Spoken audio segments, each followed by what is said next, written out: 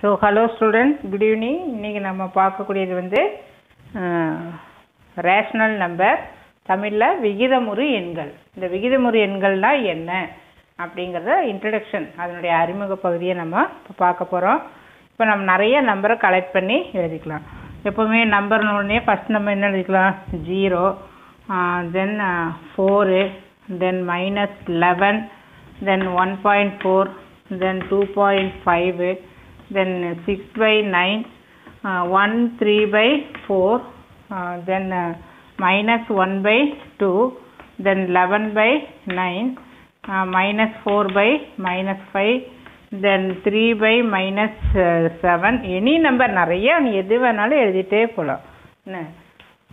இப்போ இந்த மாதிரி நம்பரில் நம்ம சும்மா ஒரு இன்ட்ரடக்ஷன் தான் பார்க்குறோம், ஒரு அளவாக நம்பர்ஸ் எடுத்துகிட்டு பார்க்குறோம். இப்போ நான் 3 பாக்ஸ் வந்து எடுத்துக்கிறேன்.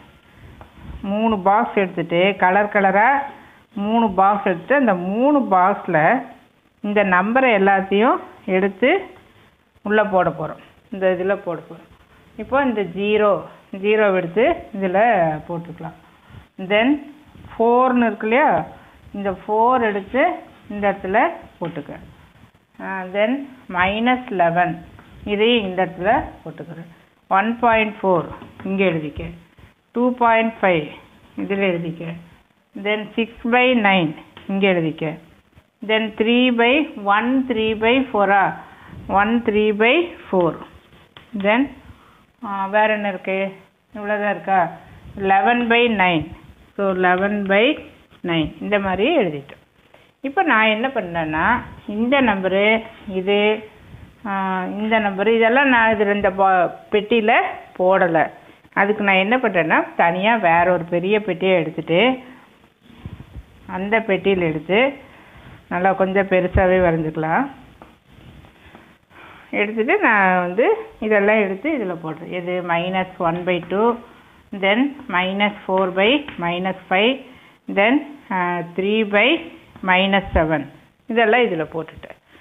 ஒய் மீன்ஸ் நம்ம ஏன் இதெல்லாம் இதுவும் அதே மாதிரி தான் இருக்குது, இதில் போடக்கூடாதா? இது வேணால் கொஞ்சம் டிஃப்ரெண்ட்டாக இருக்குது, பட் ஏன் இதில் போடக்கூடாதுன்னா நம்ம இதை எடுத்து இந்த ஹெட்டிங்கில் போட மாட்டோம். ஆனால் இதை எடுத்து வேணால் இந்த ஹெட்டிங்கில் போடலாம். இப்போ இதுக்கு ஒரு ஹெட்டிங் கொடுக்குறோம். இந்த ஹெட்டிங் வந்து ஃப்ராக்ஷன் அல்லது பின்ன எண். இந்த பெட்டிக்கு பேர் என்னது? பின்ன எண்கள். இது வந்து என்ன எண்கள்? தசம எண்கள். தசம எண்கள்.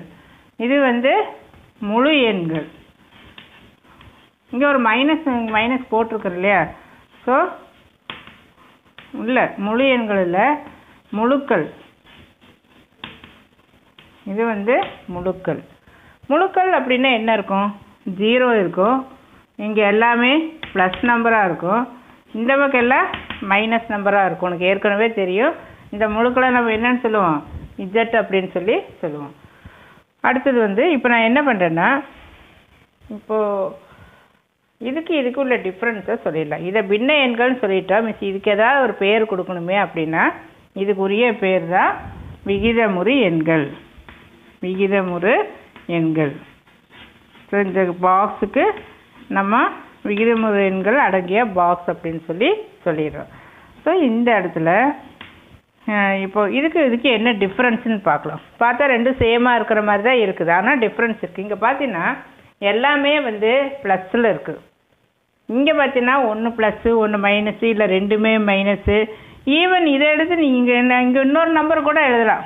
9/17 அதை கூட நான் இங்கே கூட எழுதலாம். இங்கே எழுதுறதுக்கு பதிலாக இங்கேயே எழுதலாம். ஏன்னா என்ன கண்டிஷன் சொல்லிட்டோம்? ப்ளஸ்ஸாக இருக்கலாம், மைனஸாக இருக்கலாம், ரெண்டுமே ப்ளஸ்ஸாக இருக்கலாம், ரெண்டுமே மைனஸாக இருக்கலாம்.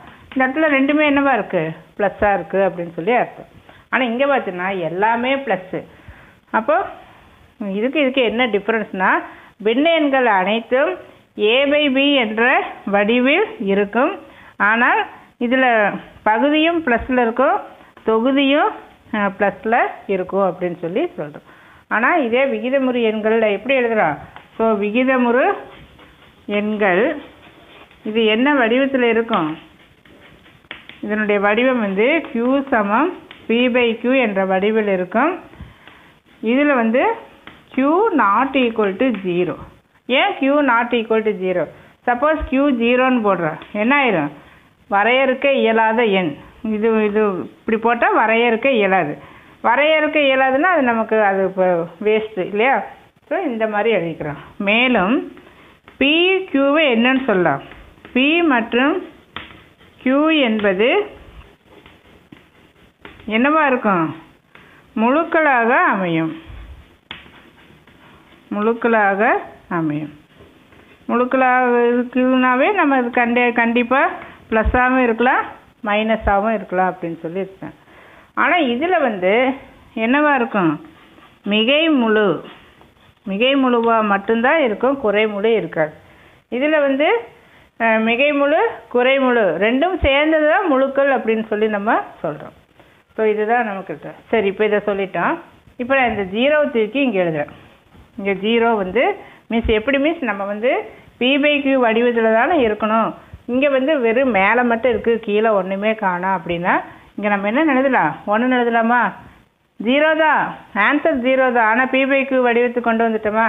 ஸோ எந்த எண்ணெல்லாம் P/Q வடிவத்தில் எழுத இயலுமோ அனைத்து எண்களும் விகிதமுறு எண்கள். இதுதான் கண்டிஷன். இதுதான் சிம்பிளாக அந்த டெஃபினேஷனில் வரக்கூடியது.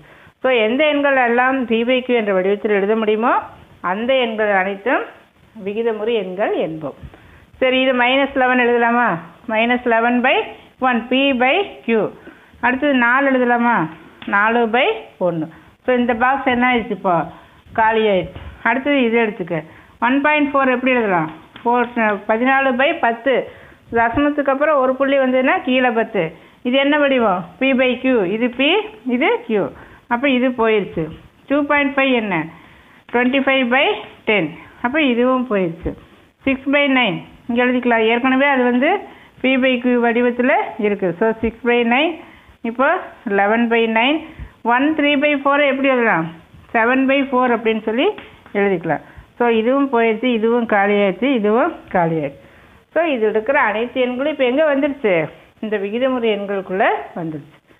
ஸோ விகிதமுறு எண்கள் என்பது அனைத்து எண்களையும் உள்ளடக்கியது. அதை P/Q என்ற வடிவில் எழுத இயலும். ஸோ இது வந்து இன்ட்ரடக்ஷன் ஸ்டேஜில் சொல்லியிருக்கிறோம். அடுத்து வந்து நம்ம எடுத்துக்காட்டு கணக்குகள் வந்து போடுவோம்.